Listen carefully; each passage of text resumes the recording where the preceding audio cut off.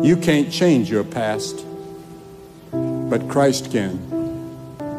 Christ can change the past by covering your sins with his blood and forgiving all the sins and mistakes you ever made.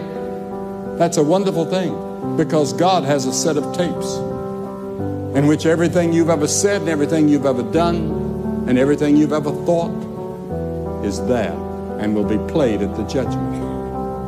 And the scripture says you must come to the cross and repent of your sins and let Christ forgive your sins from the cross and wash your sins by his own blood and receive the righteousness of God.